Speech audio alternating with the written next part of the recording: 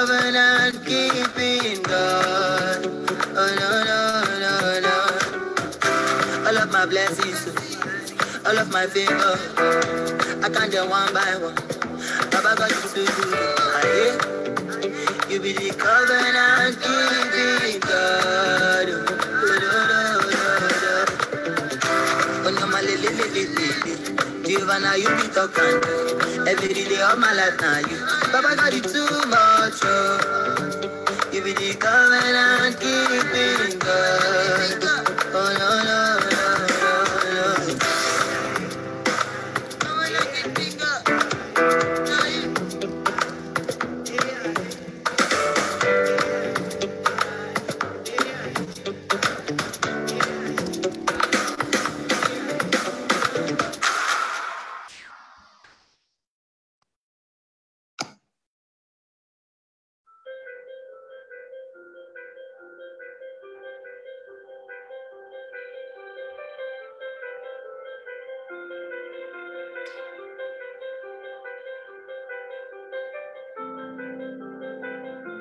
Amen. Miss Janice, if you'll unmute. Amen. Start over. God bless you. Amen. Good morning. My name is Janice Scott. Welcome to First African Methodist Episcopal Church in Kansas City on this beautiful fifth Sunday, May the 30th, 2021, designated as Missionary Sunday. The Mary F. Handy Women's Mission Society is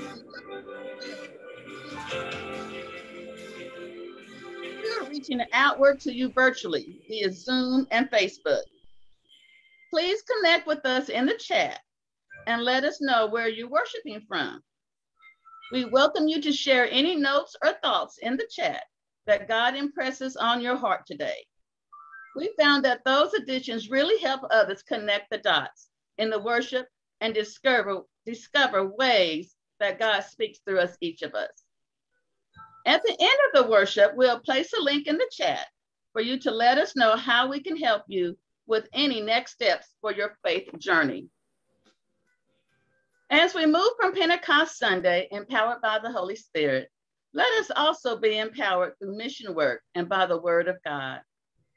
We have an opportunity in our worship today where everyone can participate vocally. Yes, you can come off mute for our scripture shout outs.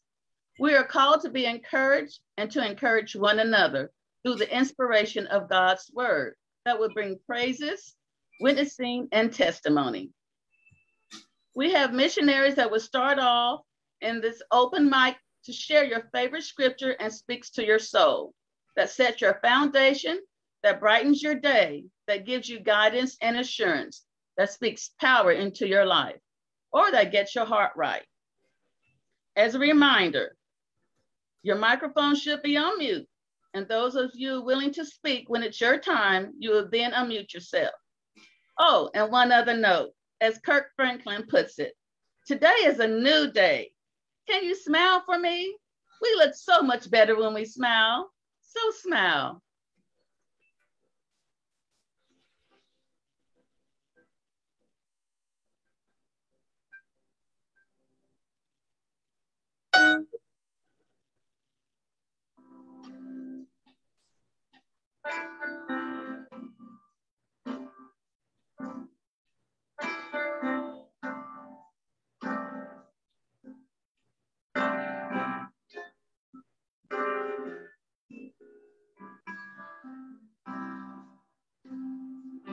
Lord, I come before you asking you for your permission to shadow you. Without you over me, I might lose my way. So I ask for your people to pray for me.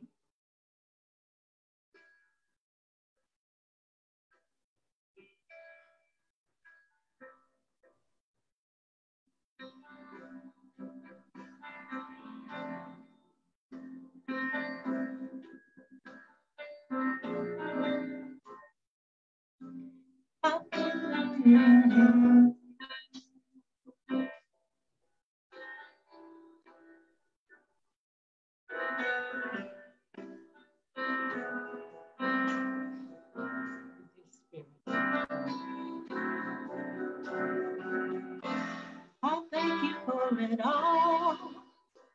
The good, bad, the ugly, great and small. In times of victory and when I fall. I'm so grateful that I'm still standing tall. I thank you for my tears. The pain helped me overcome my fears. You've been to me throughout the years. It's a miracle that I'm still standing here. And all that I am is because of what you brought me through. And everything I survived, it's all because of you. God, I come to you right here, right now. Meet us where we are, Lord, right here. We need your spirit, Lord. Fall fresh and rejuvenating, God.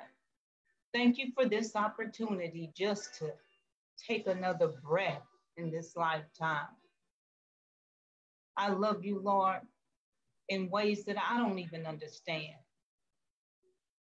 We're coming to you, Lord, with gratitude and humbleness. We need you, God, and we know that you will be on time. We're leaning on your word because you said that you would, Lord. We won't worry because we have that faith the size of a mustard seed, and we know that that's enough. Lord, for those who have not confessed that you know, that they know of your grace and mercy, let it be known that they opened their eyes this morning, Lord, and they took the first awakening breath. And it was all because of you, God. God, I pray for those who can't find the words. God, I pray for those that are unsure, Lord. God, I pray for those who won't pray. Pray for those who are standing in the midst. I pray for your will, Lord. Now bind us to your will and your ways, God. Our Father, which art in heaven, hallowed be thy name. Thy kingdom come, thy will be done on earth as it is in heaven. Give us this day our daily bread, and forgive us our trespasses as we forgive those who trespass against us. Lead us not into temptation, but deliver us from evil. The power and the glory, Lord, forever. And all that I am is because of what you brought me through. And everything that I survive is because of you. I thank you for it all. Amen.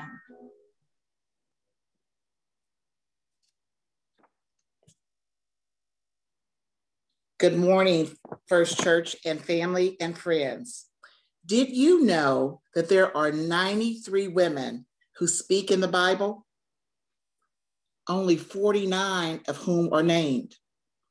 These women speak just a total of 14,056 words collectively.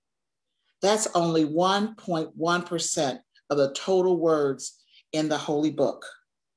So this morning, we're going to talk about, in the first section, we're going to talk about a few women. We wanted to share what they are saying in the Bible. The first one I'm going to speak about happens to be a prophet named Huldah, who was the wife of Shalom. She was the keeper of the wardrobe. She lived in Jerusalem in the New Quarter. And this is 2 Kings chapter 22. And the verse reads, she declared to them, thus says the Lord, the God of Israel, tell the man who sent you to me, thus says the Lord, I will indeed bring disaster on this place and on its inhabitants. All the words of the book that the king of Judah has read. Those are the words from Huldah.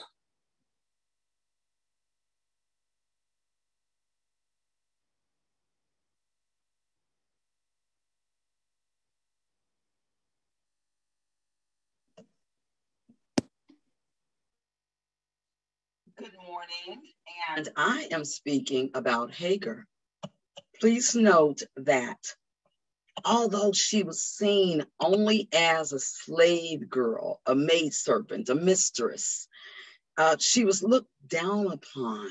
And regardless of her background, regardless of what she's done or who she was, this is to note that everyone is seen by God. Hagar answered in Genesis 16:13 through 16. She answered God by name, praying to the God who spoke to her. You're the God who sees me. Yes, he saw me and then I saw him. That's how that desert spring got named, God alive sees me in spring. That spring is still there between Kadesh and Bered. Hagar gave Abram a son. Abram named him Ishmael. Abram was 86 years old when Hagar gave him his son Ishmael.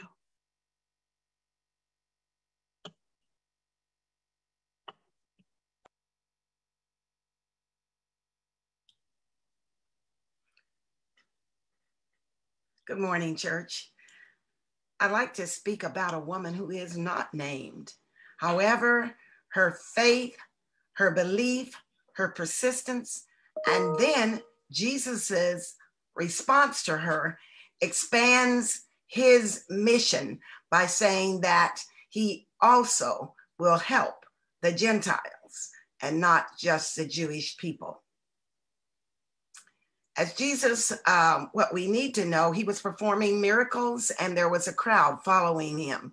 But all during this time, the Pharisees were plotting his downfall and his ultimate destruction of his human body. And so it goes. Then Jesus left Galilee and went north to the region of Tyre and Sidon. A Gentile woman who lived there came to him, pleading, "Have mercy on me, O Lord, Son of David. For my daughter is possessed by a demon that torments her severely." But Jesus gave her no reply, not even a word. Then his disciples urged him to send her away. "Tell her to go away," they said. "She is bothering us with all her begging." Then Jesus said to the woman, "I was sent only to help God's lost sheep, the people of Israel." But she came and worshiped him, pleading again, "Lord, help me." Jesus responded, "It isn't right to take food from the children and throw it to the dogs." She replied, "This is her faith. That's true, Lord, but even dogs are allowed to eat the scraps that fall beneath the master's table." "Dear woman," Jesus said to her, "your faith is great. Your request is granted." And her daughter was instantly healed. The word of God for the people of God. Thank you.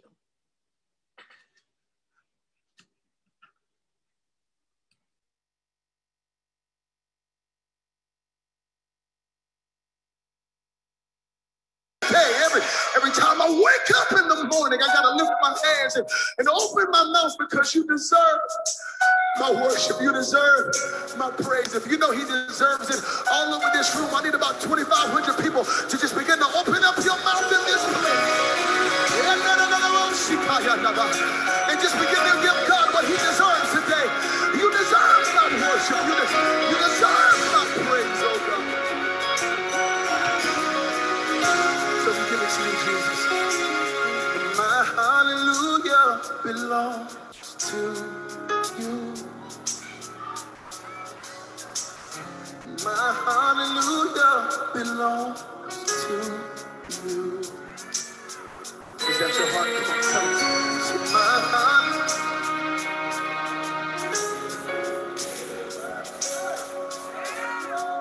Sing.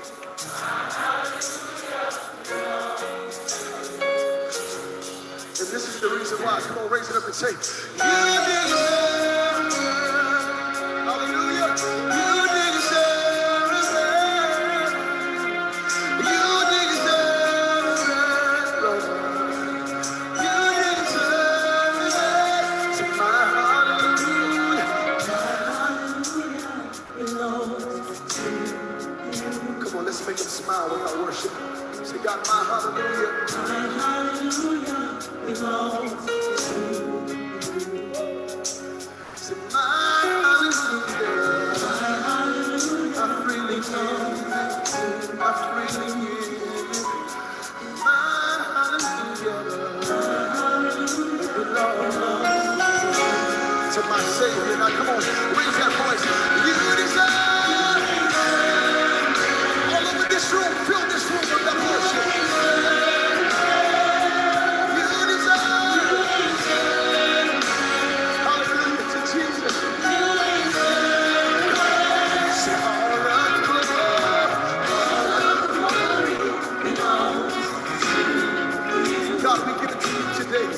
Come on, say all of the glory. All of the glory belongs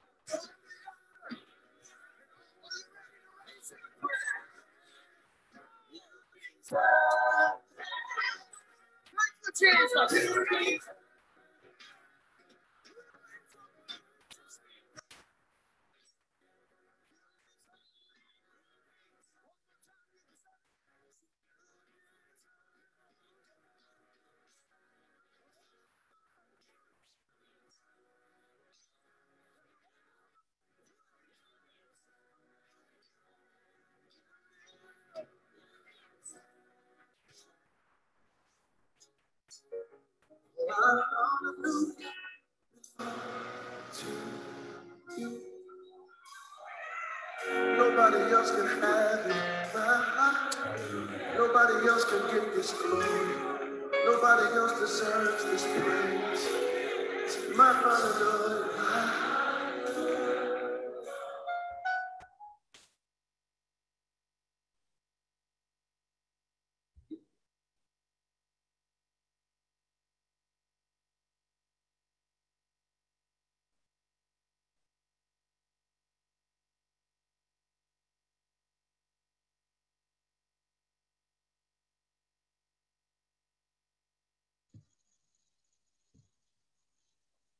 Good morning, church. This is the day that the Lord hath made. Let us rejoice and be glad in it. You know, we have made it 5 months through the year of 2021. And the scripture from Proverbs 3:5-9 reads, "Trust in the Lord with all thine heart, and lead not unto thine own understanding. In all thy ways acknowledge him, and he shall direct thy paths. Be not wise in thine own eyes. Fear the Lord and depart from evil. It shall be the health to thy navel and the marrow to thy bones. Honor the Lord with thy substance and with the first fruits of thine increase. So shall thy barns be filled with plenty, and thy presses shall burst out with new wine." An old Andre Crouch song says, "God opens up the windows and pours out a blessing." Today, right now, we all have the opportunity to participate in this worship service once again. God has poured blessings into our lives. And now he wants you to sow a seed, pour your blessing onto someone else.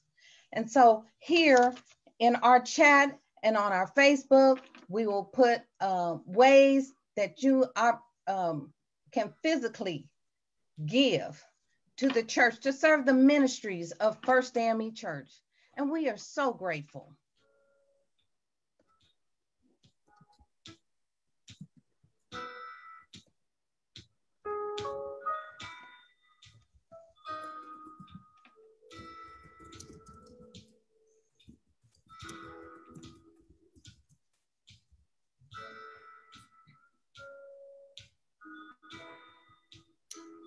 Amen. And Sister Danita, you are so right about this opportunity to give. And our missionaries have been so active and so committed. And as you partner with us, we want to play a video that shows all the great things that our missionaries are doing. They're active. They are on fire for doing God's will and his way.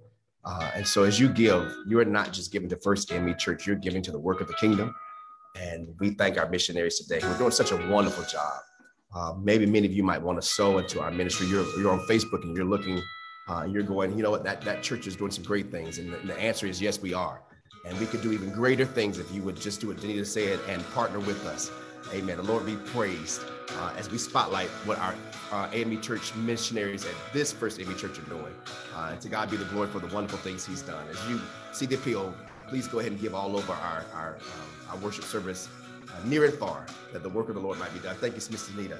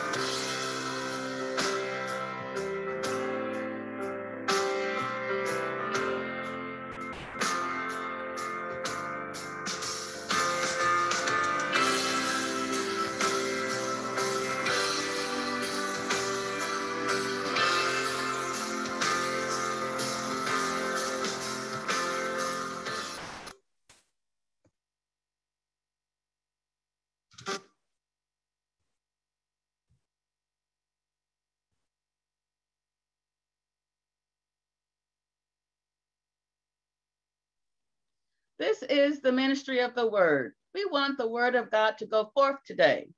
We ask God's blessing on the readers, hearers, and doers of his holy word. Help us, everyone can be heard. Those on Zoom, you can raise your hand and shout out your scripture, have your video on or not, and unmute your microphone at the time and be a blessing to others. Those of you who are on Facebook, enter your scripture in the chat. God's word is powerful. Let's keep it flowing. If the word has touched you, it may speak volumes to someone else today. As a reminder, unmute your microphone.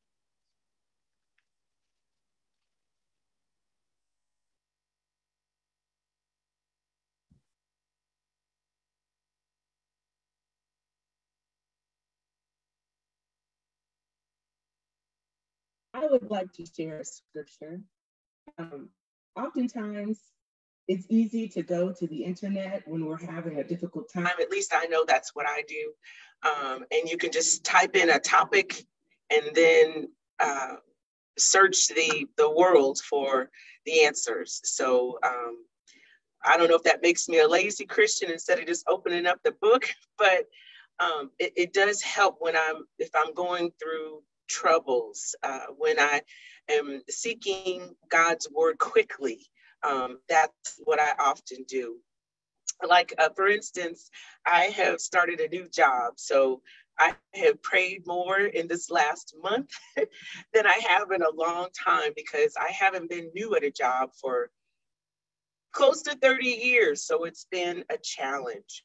But the scripture that always brings it all together, whether I'm happy, whether I'm sad, whether I'm seeking guidance, whether I need strength from the Lord, the scripture that always comes to mind for me is Revelation 1:8.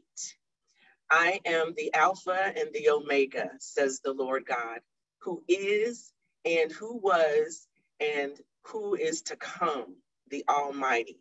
So what helps me is just knowing that God is God. He is in control. And, this world is not our home, that we will be home with him one day, and that he is a way maker, a promise keeper, and a light in the darkness.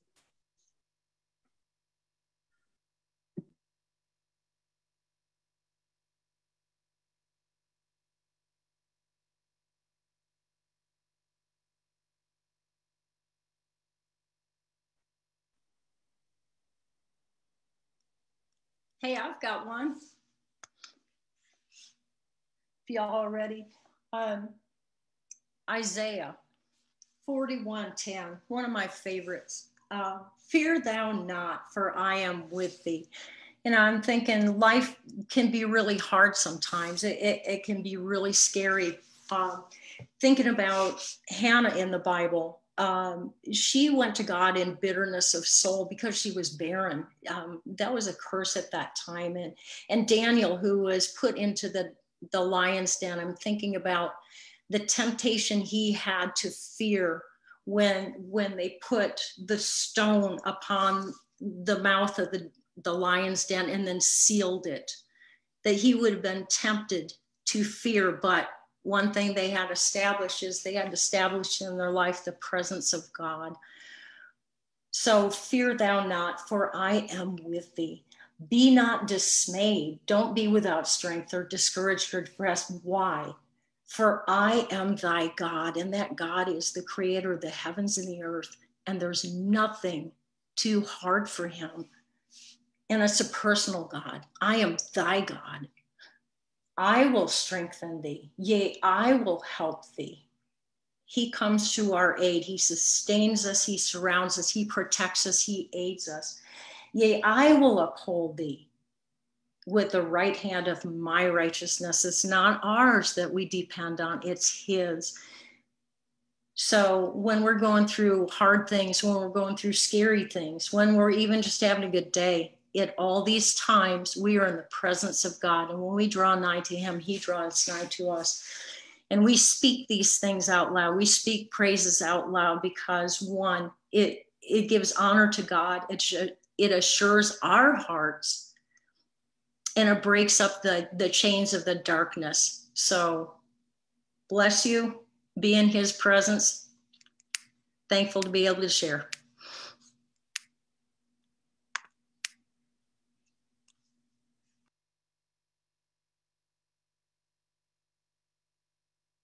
Good morning. My scripture is 1 John 1:9, which states that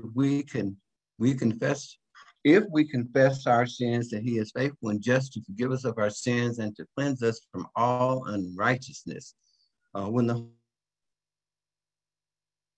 Holy Spirit pointed this out to me, it increased my prayer life. It helped me in my prayer life that I was able to go to a holy God and confess my sins. It says just confess them and to name them.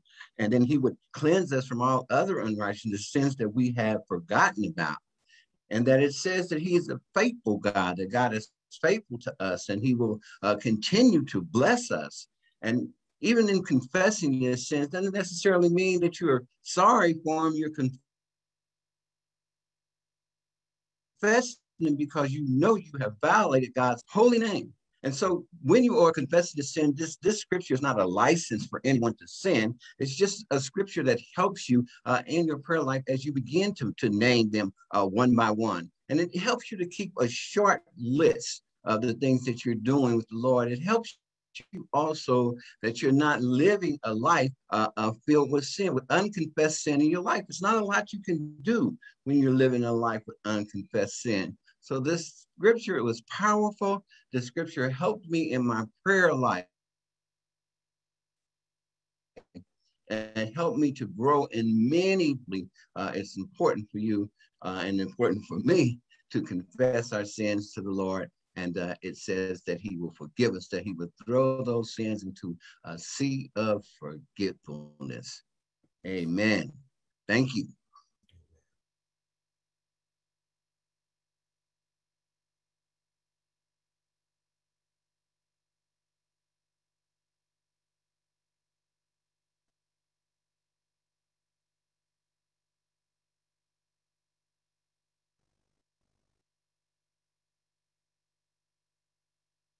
Scripture says, if you confess with your mouth and believe in your heart that God raised Jesus from the dead, you will be saved. Jacqueline Sloan in our Facebook chat puts in for our hearing and consideration Psalms 23:1, that the Lord is my shepherd, I shall not want.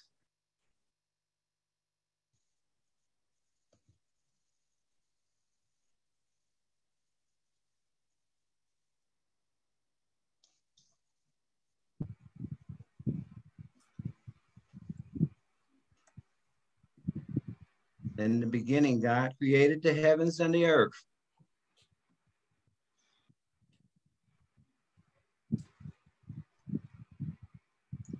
Jude is actually the shortest book in the Bible. And the scripture I'd like to share with you starts at 17. And it reads, Beloved, remember the words which were spoken before the apostles of our Lord Jesus Christ. And it goes on to say, but ye beloved, building up yourselves on your most holy faith, praying in the Holy Ghost, keep yourself in the love of God, looking for the mercy of the Lord Jesus Christ unto eternal life. And of some have compassion, making a difference. And others save with fear, pulling them out of the fire, hating even the garment spotted by the flesh. And our benediction, now unto him who is able to keep us from falling, and to present you faultless before the presence of his glory with exceeding joy. To the only wise God, our Savior, be glory, majesty, dominion, and power, but now and ever. Amen. This scripture implores us to love one another, to be in the love of Christ, that we can reach out to one another and support one another. And so we always know that there's nothing that can separate us from the love of God. And that's our encouragement that I offer you today. Sister Tierra Ming in our Facebook chat offers Joshua 1:9 as part of these precious promises from the word of God. It says, have I not commanded you to be strong and courageous? Do not be afraid. Do not be discouraged, for the Lord your God will be with you wherever you go. And Leo DeMarks in our Zoom worship service, Zoom format, gives us Psalms 34:8, which says, oh, taste and see that the Lord is good. Amen. Good morning. My scripture is Philippians 4:13. I can do all things through Jesus Christ that gives me strength. Hallelujah. And I always have, when getting to situations that I think, oh, I can't do this, I can't do that, or a new challenge just came over to me, I can just always remember, he doesn't put me where he doesn't need me to be. And I always know that he's going to give me that word and he's going to give me that strength to continue on to doing it. So thank you for letting me share. Be one more before we close out this part of our service. One of my favorite verses is from Psalms 121. And one of the, when someone can sing this song, they've made it in a song, into a song, my help. And it goes, I will lift up mine eyes unto the hills, from whence cometh my help. My help cometh from the Lord, who made heaven and earth. He will not suffer thy foot to be moved. He that keepeth thee will not slumber. Behold, he that keepeth Israel shall neither slumber nor sleep. The Lord is my keeper. The Lord is the shade upon my right hand.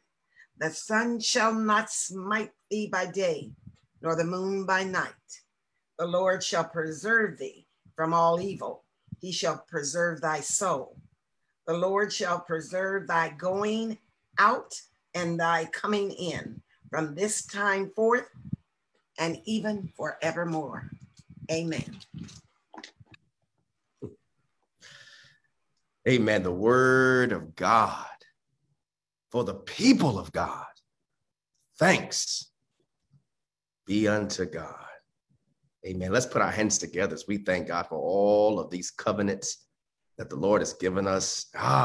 We can stand on his word as we are empowered, as Sister Janice said, to go and serve the Lord and do the mission that he has given us. And he's given us a Holy Spirit to comfort us and to aid us and to guide us.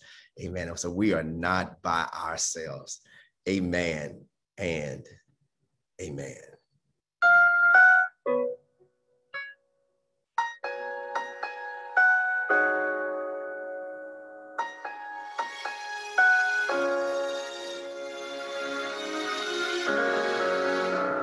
Sometimes I talk a little too much, don't listen enough.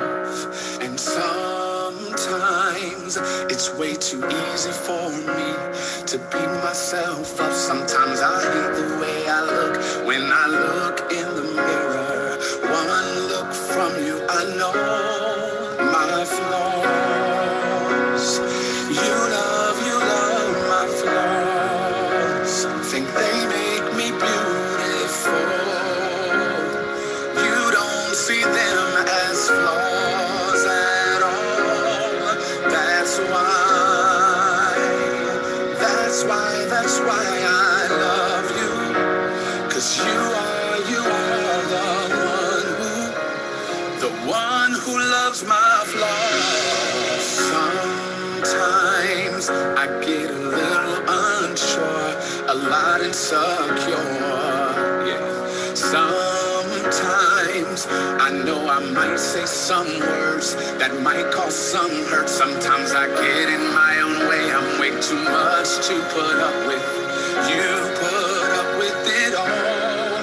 My flaws. You love my flaws. Think they make me beautiful. You don't see them as flaws at all.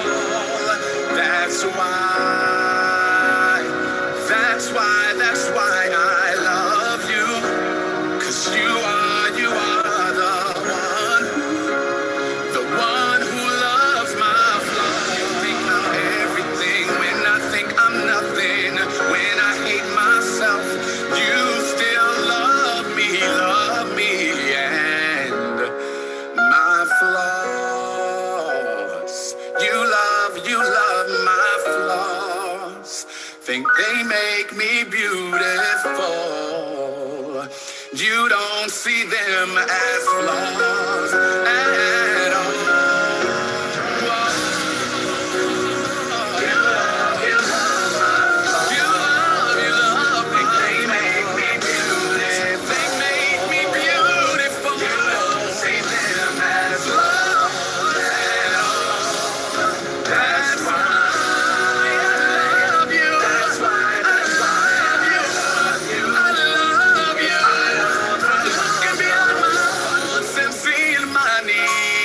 Seeing beyond my flaws. You know my flaws, and you still love me. Jesus. Amen, amen, and amen. Hallelujah, God. Hallelujah, God. Thank you, Lord Jesus. Thank you. Amen. The word of our God, amen, is a strong tower. Amen. And the righteous run into it. Hallelujah. And are safe. And we give God praise this morning. I could not help but to be moved, strangely moved by hearing the word of God go forth by our congregants. Amen. Because we need the word of God, don't we? And that word stands strong, and it just does what and goes into places where we need it. And so thank all of you, amen, that we have a living word, y'all. Amen, that we can stand on as to do the work of missions in our church. And I'm just so thankful today, amen, that even through our flaws, the word of God, amen, shows us where we are. Are we perfect? No, but we are striving for perfection. Look at what the Lord is doing. Amen. Even through our offering of the word of God. Amen. Somebody might be set free and moved and changed and inspired to see beyond their flaws to what the Lord can do if we come together. Amen. So God bless all of you this morning. Is my prayer, Sister Janice, and to all the missionaries for trusting and taking a risk to try something different. Amen. As we think big. Amen. I think we could try this one more time to see what the Lord is going to do through us. Amen. So if you see my eyes red, I just couldn't help but to cry as I thought about how many times, amen, I did not trust the word of God, didn't know the word of God, I just say it's somewhere in the book, but amen, the more we get into his promises, his covenant keeping promises, amen, the better we are. Amen. God bless all of you. Amen. I just want to offer just a quick word, amen, that's so fitting for this missionary day, from the book of Mark, chapter 2, verse 1 through 5. The book of Mark, chapter 2, verses 1 through 5. That says, when he returned to Capernaum after some days, it was reported that he was at home. So many gathered around that there was no longer room for them, not even in front of the door. And he was speaking the word to them. Then some people came, bringing to him a paralyzed man carried by four of them.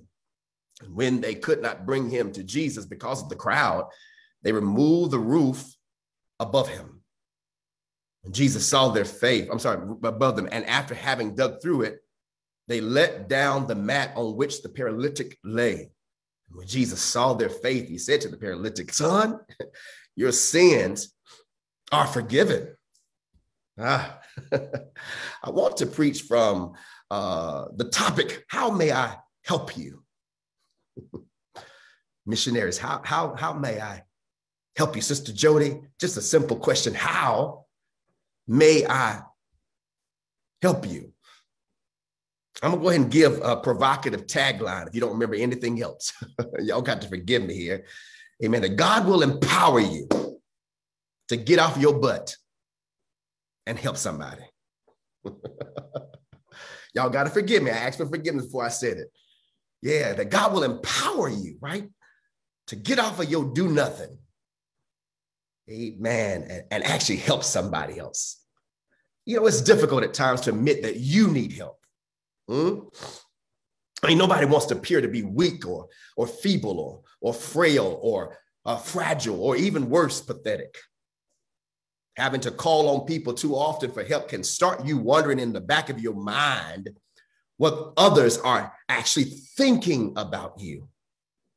For example, I'd probably in the back of your mind, the question is, why don't you get up and do something for yourself? Because of our pride, Sister Danita, and for some, maybe a little stubbornness. Asking for help can be beyond our comfort zones. That's just not how some of us roll. Yeah, and even asking others for help can be difficult to do. I have to testify that I think encountering Jesus changes all of that. There are witnesses here because when Jesus meets you and touches your life in a profound way, the focus of what it means to help and the focus of what it means to need help shifts. Or at least, Dr. Sanders, it should. And when Jesus has helped you, you're compelled to ask a different question. Missionaries, that question is, how may I help you? Yeah, you know, I hadn't thought about this question much or how it might impact me until I took a trip with a colleague to Belgium a few years ago. It was a research conference, and because of international rates, I didn't have access to my cell phone and had to rely not only on my own instincts, but also the kindness of locals in the cities of Brussels and Bruges and Ghent. I had to rely on them to figure out how to get from one place to another. You know, the question of how may I help you seemed so prevalent, so predominant during that trip. And since I obviously was not a local, the question was asked by staff at the hotel and workers at the conference and that I attended and guides at the airport and even people walking down the street. And I must admit that the question has prodded me ever since. The question has stirred something in me, even as I left that trip. The question just has not left me alone, even as I've come to be the pastor of First AME Church of Kansas City, Kansas, where I am coming to a new place. People have been asking me, how can we help you? How may I help you? And that question is begging to be asked and answered for all of us who are part of this missionary moment, right? Because it's in the text of the Gospel of Mark. According to the text, the news spread so quickly, maybe a rumor that Jesus was in the house. Come on, y'all. I mean, at his own house, in fact. And his presence drew a crowd. Yeah. They are drawn to Jesus, not just for his miracles, but they're drawn to Jesus because of his word. Come on, y'all. All the words that we shared this morning in scripture draws people to Jesus. I'm not talking to anybody. Yeah, but we're also told something else about the crowd, or at least it's implied in this text, a problem that may not be readily apparent. The crowd is the reason that not everyone can get to Jesus. I mean, I'm just preaching the word of God this morning, y'all. His popularity, Jesus' popularity had drawn such a crowd that the very massiveness of the people gathered created an obstacle for those who really needed a miracle. Oh my God. Yeah, now there's something funny about crowds. Yeah, crowds in the Gospel of Mark both validate Jesus and at the same time misunderstand him. Yeah, here we are, have a man who needs to get to Jesus, but cannot get to Jesus. Why? Because of the crowd.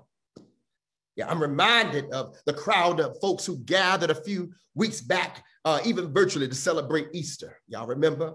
Yeah, and I wonder what kind of crowd gathered and for what reason. The very gathering of the crowd in and around the house prevented a man from man on the outside from getting inside. Can I say that again? Just because I want to use it as a backdrop, that the very gathering of a crowd in and around the house prevented a man on the outside from getting inside. Yeah, I don't want to condemn them necessarily, but let's take a look at what makes up the crowd. For verse 6 informs us that some among the crowd of folks were scribes, religious leaders. And don't misunderstand that Mark doesn't say that they are bad people. In fact, they are probably good people. After all, they have come to hear Jesus and have such an interest in what he is saying that they crowd the house where he is. It is likely, Sister Jan, it's apparent that they are looking and hoping and expecting to gain even more insight into the scriptures that they were studying. I mean, they were scribes. They wrote down things, right? But this is exactly where the problem is in this text. Can I point out the problem, y'all? Amen. That the very religious people inside the house, hallelujah, we're preventing the people on the outside of the house who really needed Jesus from getting to him. Okay, I don't know if I've lost anybody right there, but yeah. The problem in the text, Michael, is that the religious people inside the house were preventing the people on the outside who really need Jesus to get to him on the inside. Okay, yeah. Sister Robinson, can I really ask ourselves now if inadvertently those of us who are here on the inside of the church, whether that be First AME Church or whatever church you go to, whatever fellowship you're a part of, can we ask ourselves now that inadvertently that those of us who are on the inside, are we preventing an obstacle to those on the outside who are trying and needing to get to Jesus? I'm just asking the questions. Don't y'all get mad at me now. I'm just asking the question. Could it be that all of these good, full-time religious, theologically informed, dedicated people, just like you and me, come on, y'all, are quite unintentionally keeping people in need from getting to Jesus? Oh God, I'm gonna preach any kind of way this morning, because here they are inside the house, listening to Jesus. Here they are inside of the house, hanging on his everywhere. Here they are on the inside. And meanwhile, on the outside, here's this paralyzed man in desperate need. Not only is it just a man in desperate need, but he has 4 of his desperate friends trying to get him some help. But they cannot get to Jesus to get the help that this man needs, because people like us are blocking. Don't y'all block? Don't you block people from getting to the inside?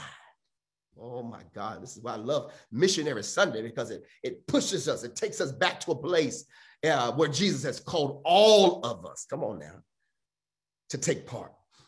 Now I understand why this question, how can I help you, bothers me so much.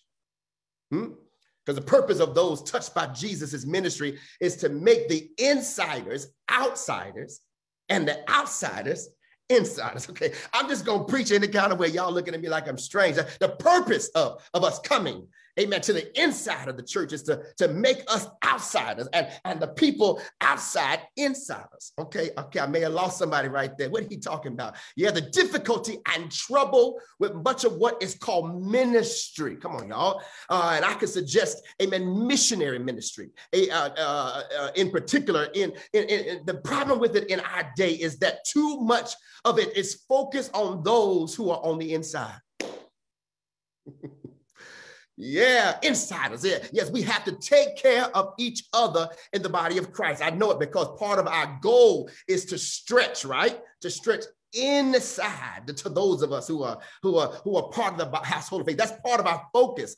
But if our focus is exclusively or entirely inward, preach Jason Thompson, we are already dying. We already missed the mark if all we focus on is ourselves. Come on, y'all. I mean, it means we are asking the wrong question. Our focus should not be on taking care of each other on the inside primarily. We have to look on the outside, look at the outside and ask the outsider, how can I help you? Well, okay, I done got in trouble. Michael Van Ross, they don't get it. They scratching their heads now, right? Because our focus should not just be on taking care of us. Oh, but our focus should not taking care of the people on the inside, but how do we have to look on the outside and ask the outsider, how may I help you? This is what I love about the video that you saw, and our appeal to give is because you saw many ways where our attention, our missionary activity is not about First A&B Church, but to go to the outside and help somebody else. Okay. Yeah. Now, when I get to this point of the story, I got to go back to the question that I began. How may I help you? And try to put myself in the position of the man on the mat. Okay. I mean, I'm thinking, what was on his mind? What was in his what was his situation? How desperate must he have been to have and need for friends to help him get to Jesus? And it is easy to see how this man, this paralytic, could have just blended in the background and been entirely unnoticed. There is a tendency to privilege some because of their physical beauty, or privilege some because of their athleticism, or privilege some because of their intellect, privilege some because they got some coins. And likewise, to overlook some other folks who don't measure up to societal standards or measure up to all of these concepts that we deem as valuable. Can you imagine what life might have been like for this paralyzed man whose condition placed him in a position to constantly need help, constantly have to depend on somebody, constantly require somebody to help him do what he cannot do for himself. But four concerned friends, maybe they were missionaries, who believed Jesus could do something about his situation, carried him to Jesus. Okay, are you listening here, y'all? Yeah, and these four friends, when they could not get to Jesus in the ordinary or the unconventional way because of the crowd, went to extraordinary lengths and unconventional methods to get their friend to Jesus. Somebody ought to tell God thank you. Yeah, because that's a model, right, of how exceptional some friends can be. Oh, yeah. And just as importantly, I hope I got a friend like that now. Fortunately, yeah, the story does not end with the man on the mat being carried back home in the same condition that he came, right? Oh, God, thank you. Thank you that you can come one way, but thank God you will leave a different way. Anybody witnesses this morning? Amen. That some of us came even in worship this morning not feeling like we wanted to be here. Amen. But look, like when we heard the word of God, amen, going forth the scriptures of the beautifulness of scripture through women's voices. Amen. Scripture empowering us to do what we can't do in ourselves. We feel better now. Yeah. Thankfully, he did not leave the same way he came. His friends were too determined to let that happen. Yeah, the crowd forced these men who were carrying the man to do something creative, unusual, do something to get Jesus to address their need. And this huge crowd had clustered around Jesus. I'm almost done, y'all. Such as a great crowd that people couldn't even stand at the front door and hear what he was saying. But watch what happens in verse 4. And when they could not bring him to Jesus because of the crowd, they removed the roof above him. And after having dug through it, they let down the mat, hallelujah, on which the paralytic lay. And they wanted, or maybe even he wanted, to get healing. Maybe he wanted deliverance or touch so badly that they literally tore the roof off. I could preach that one day. Just tear the roof off the place, right? Yeah, the Word and Life Study Bible suggests that the story is included to answer the question, do those without position, power, health, or wealth really matter? Yeah, do those without position, power, health, or wealth really matter? And I beg to ask, if this church or our community, come on, Wyandotte, is better off because you're here. Yeah, are we better off because of the work we're doing? This is why we don't need y'all just to sit, amen, on the pews. God ain't never called nobody to pew ministry. Come on here. Yeah, he's just never called us to pew ministry. When you say, look, I served my time. No, as long as you hear there's still something for us to do. Yeah, when I used to work with the choir, I had some members in the audience say, well, y'all sound so good. I don't think we need, I didn't know if y'all wanted me up there. Oh, yes, we do. Yeah, we need everybody, don't we, Jody? We need everybody. Yeah, wherever the Lord has called you, we need you, because what at the end of the day, we want a difference and impact to happen because we are here. Now let's try to answer the question we posed at the beginning of the sermon. How can I help you? What we can learn about others through the story and the people within it. I'm gonna give you 3 short things and just write them down. The first thing, that they was unified. This is where I become pastoral. They were unified. Because we can do more together, come on, y'all, than by ourselves. Yeah, four people can carry something easier than one person by themselves. Yeah, you can only lift somebody by yourself for so long. Are y'all listening to me? That's why we need you to be a part of the church, because the church could use your help. I don't know if they need any more money. Oh, yes, we do. I don't know if they need anybody else to serve. Oh, yes, we do. Yeah, because when you're unified, we can do more together than by ourselves. In this postmodern society, church has turned from a place of helping others to a place where people are trying to get something for themselves. Yeah, we church shop in this virtual moment, yeah, to the point that the focus is no longer on others, but on ourselves. Right? Yeah. Is there a daycare at First AME Church? No, but you can start one. Yeah. Is there a singles ministry? No, not yet. But with your help, we can have one. Okay. Oh, I'm messing now, y'all. Yeah. What am I saying? That these 4 people helping the man have nothing to gain, but everything to lose, right? Because I suggest that these 4 helpers in the text represent a unified church. Y'all see that? I mean, they were unified in helping this man. I mean, what if these 4 helpers represented 4 separate churches? Because, we claim to be a connectional church. Oh my God, I'm gonna get in so much trouble. I mean, what if these 4 helpers represented 4 separate churches? I mean, how much more could we do for our community and to address social issues if all of our churches, I ain't talking about just all the AME churches, I'm talking about all of our churches in Wyandotte came together to be more unified. Oh, yeah. Okay, I'm gonna push on because I'm just giving a couple of remarks. That's all I'm doing here. Not only were they unified, but they were orderly. I love about adults, because adults always love to tell me, I like to be organized. They say that, but then they still late on stuff. I'm gonna let that sit in for a moment. For a moment.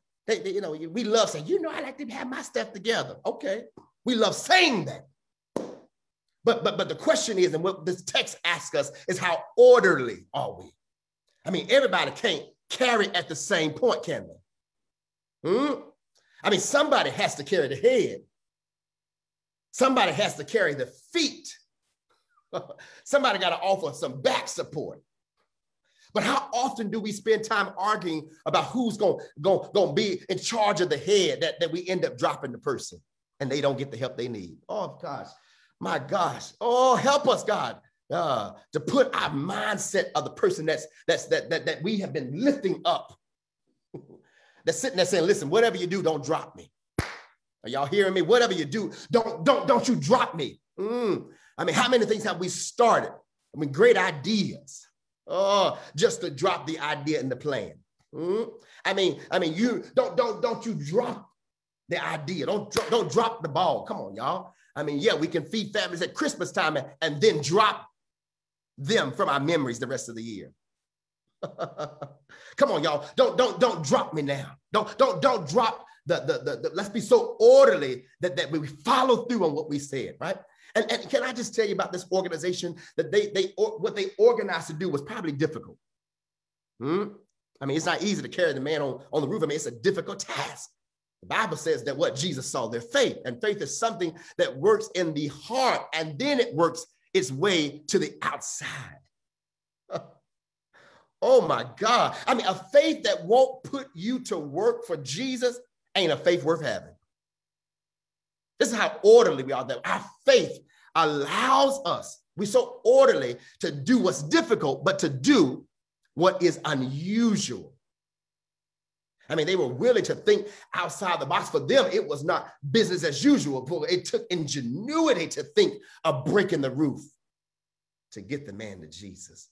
Can you even imagine maybe that the orderliness of what they were doing, that they had to say, maybe this is going to cost us something.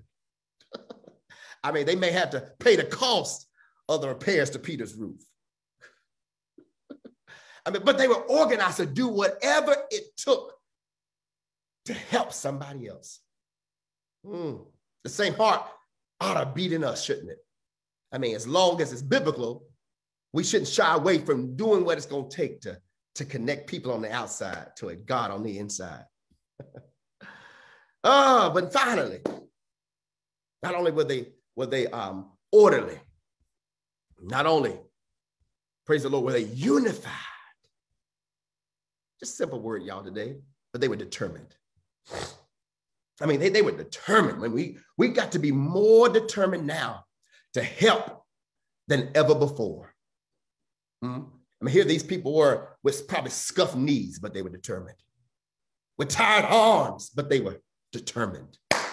Tired legs, well, let me say sore legs, but they were determined, because sometimes you wonder if things you have to encounter are worth the effort. Anybody been there with me where you go, I don't even know if I want to get involved. But sometimes we've got to, amen, be on the verge of giving up to understand what it means to stick and stay and to be determined to help somebody else. But when you get determined to help somebody else, can y'all know that God will lift you up to do what you can't do by yourself? Oh my God, I've seen it every time. So here they were determined they took the paralyzed man on the roof of the house, broke up the roof and lowered their friend down to Jesus through the hole in the roof. I mean, houses in that day usually had one or two types of roof. First consisted of beams covered with crisscrossing sticks, and the wooden foundation was then covered with clay tiles, which in turn covered with more clay, and finally grass was placed on the top. I mean, the other type of the roof was covered with overlapping clay tiles. These roofs were accessible via a stairway on the side of the house. Either way, y'all watch this, to get this man to Jesus, they had to dig through the layers of the roof to get the clay out the way. Are you listening? Oh my God, when they did this, their friend experienced the grace of God that resulted in the forgiveness of his sins and the healing of his body. But none of this would have happened, watch this, y'all, had they not gotten the clay out the way. Okay, I'm talking to somebody. Yeah. The clay out the way. When you are determined, amen, to get the clay out of the way, watch this, y'all. Jesus becomes more discernible. I mean, think about this. I mean, as they stood on the roof, the voice of Jesus was dimmed and his face was hidden from view. But when the clay was removed, I hope y'all hear me in the spirit here, y'all. They could look on him. Yo, watch this, y'all. That nothing hides the lovely face of our Savior from view any more than our old stinking ways. Come on, y'all. Yeah, all the clay that's been in the way, our attitudes, our actions, our affections, our fears, our failures, our foolishness, our sins, our shortcomings, our silliness, all hide his face and distinguish his voice. But our greeds and our grudges and our hurts and our hates, our worries and our wonderings all stand as clay in the way from us. Praise the Lord, seeing his glory. Yeah. Don't you know that nothing hinders your walk, your ability to help somebody else like you do? Oh yeah, hallelujah. But when all the clay of this flesh is uncovered, that is seen for what it is, and when it's broken up, am I talking to anybody? That is humbled before God in repentance, the wall that's separating us between the God that we need comes down. Oh God, I pray today, amen, that whatever's been clouding us, whatever's been clay in the way would get out the way so we can help somebody for real. Y'all don't even know what to say, amen. Yeah. I love that, amen, that not only does, amen, they're so determined to the point where Jesus becomes more discernible. Watch this, y'all. Yeah, but when you are determined to help somebody and you get the clay out the way, not only does he become more discernible, but he becomes more desirable. Okay, I can't even sit still now. Woo! Yeah, he becomes more desirable. Yeah, that when the clay of the roof was removed, they could see Jesus and the object of their desire become more desirable. Yeah, can I make a note right here that when we get before him and get the clay out the way in our lives because we're trying to help somebody, amen, business will pick up. Are you listening to me, y'all? Yeah, when he is seen in his right position, yeah, he becomes more desirable. Wonder what would happen if we would catch on fire, Sister Janice, to do missionary work. What would happen if we said, Lord, we want to help somebody, and that the more we take and get the clay out of our own eyes and help somebody else get the clay out of their eyes, not only does Jesus become discernible, we can see him finally, but he becomes more desirable. Oh, Lord, we want to help somebody today to see a discerning Jesus, or to discern Jesus, and also to desire him. Yeah, because, everything in my life changes since Jesus, right, came into my life. What a wonderful change in my life has been wrought since Jesus became more discernible, since Jesus became more desirable. Yeah. I wonder if there are people who are watching, I'm done now, are living in a place and in such a way this morning where you can see them for yourself. Do you have people that are helping you to get the clay out the way as you try to say, may I help you, so that Jesus can become more visible and more desirable? I want to end by saying that the best thing about whenever we help somebody get lowered into the presence of the Lord is that it's in his presence that you can discharge your burdens. I mean, that mat that was carrying you, you can now carry it. Come on, y'all. Yeah. What does it mean that we let people in their paralyzed state down at the very feet of Jesus? Whew. Yeah, that they were able to give him their burdens. Yeah, the same is true for all of us. As long as we are laying on the mat, as long as we got the clay of sin in our lives, Michael said it as part of his scripture sharing, that we can't get to him like we need to. Oh, but when we help somebody else, we're actually helping ourselves to discharge our burdens. And can I tell you, here's the blessing in the text, y'all. Not only do you discharge whatever is burdening you, but you discharge the burden and you discover the blessing. Oh my God.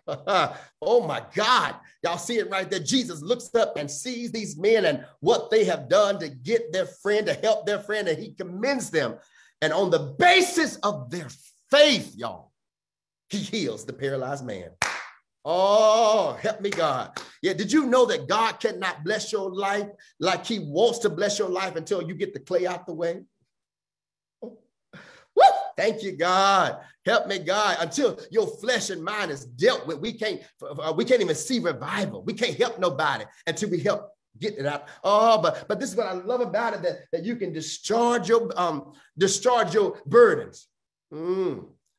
And discover your blessing, that God is ready to heal. God is ready to move. God is ready to do something. Father, we stretch what? Our hands to thee. No other help we know. And in helping somebody, they might get the blessings that they need. They need. The word of God, y'all. Whew, for the people of God. How can I help you? That's the question. How can I help you? How can I help you to discharge the burdens this morning to the point where God can then help us discover our blessings? It's a songwriter that said, count your many blessings. Do what, y'all? Name them one by one. Count your many blessings and see what the Lord has done. I don't know about you, but I feel empowered now to serve, empowered to try something different. Thank you, Lord Jesus. Hallelujah. He gave me my hands to reach out to man, show him your love. And what else? And your perfect plan. You gave me my ears. I can hear your voice so clear. I see hearts that have been broken. So many people to be free.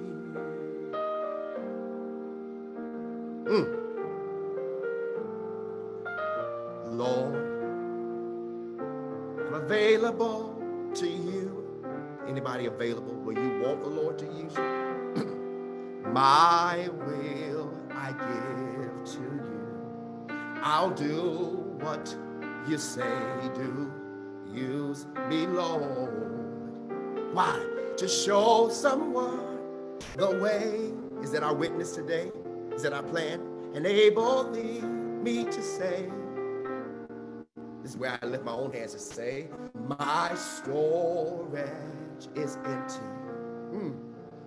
and I am available to you. Well, listen, we want to give you an opportunity to accept the Lord Jesus Christ and be available to be used. That's what a disciple is. And let me tell you, the First Enemy Church is no longer accepting new members. Sorry, we don't want any new members. We want disciples. And if you want to be a disciple of the Lord Jesus Christ, we welcome you and welcome with open arms to be a part of a body of Christ, to be more like Jesus, to join Jesus in helping someone else. And I tell you, you can't ask for a better church that's going to love on you, a church that's going to help you, assist you to do the work of ministry. And our missionaries are standing, waiting and willing to partner with you to help you to get back on track. Or maybe you say, I've never accepted the Lord Jesus before. This Missionary Sunday, you can get started. Let me tell you, I love the options of coming to the Lord Jesus. You can get off the sidelines and be a part of the game. We call that First Enemy Church. We are dedicated to doing the Lord's work. We've been doing this for 162 years, and can I tell you, the Lord is not done with us yet. Hallelujah. And so we welcome you already. If you've been looking for a church, let me tell you, this is the place for you. Maybe you pray today, as we put in our chat, opportunities for you to join, be connected, or maybe we can connect with you. Amen. Sister Janice said it at the beginning, that we'll give you an opportunity to connect with us. and we can connect with you. Maybe you're looking for a place to grow and to work through your problems, or looking for places where you and your children can be at home. Let me tell you, we want you to consider the First AME Church of Kansas City, Kansas as that place. Are we perfect? No. Amen. But we are striving for perfection, striving to get better. Come and grow with us. Come and be a part of a fellowship of believers, those who want to make Jesus their Lord and their Savior. And can I tell you, if you do that, guess what happens? You won't be the same. Are there witnesses here in our First AME Church Zoom that are not the same? When you call on Jesus, things in your life change. Things in your life will not be the same. Are there witnesses that can testify that the road may not be easy, but it's worth the journey? Hallelujah. Amen. Amen. Amen. And amen. Hallelujah. Thank you. Let's pray. Father, maybe somebody is making a decision this morning to accept you as Lord and Savior. They are struggling now for the help that they need.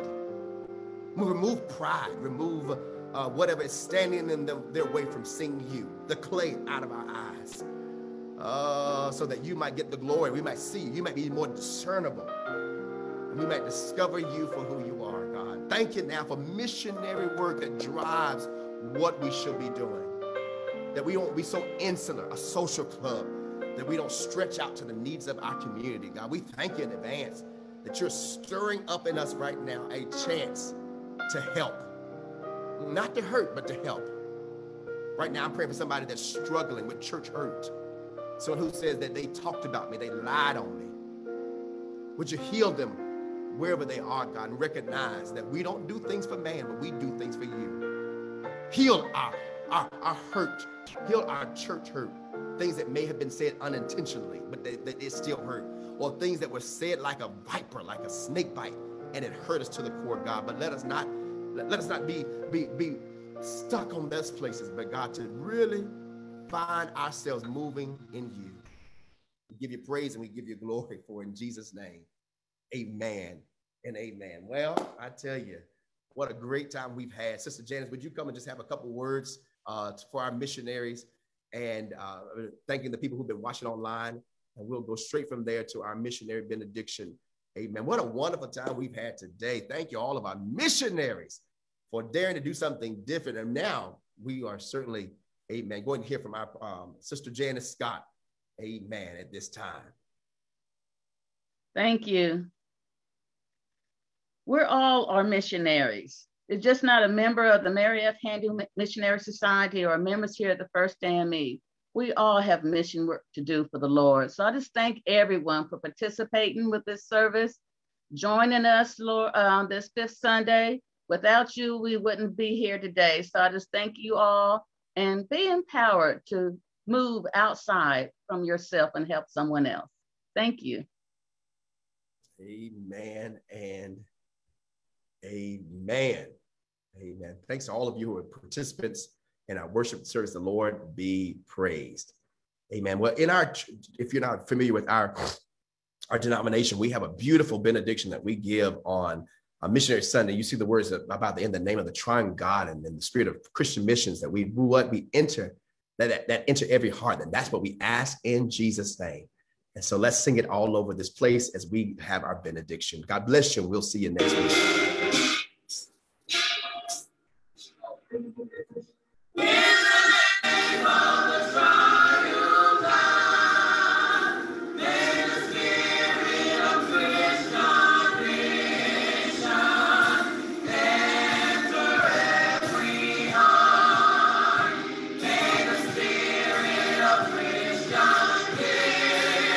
Enter every heart. This we ask in Jesus' name. And all the people of God said together.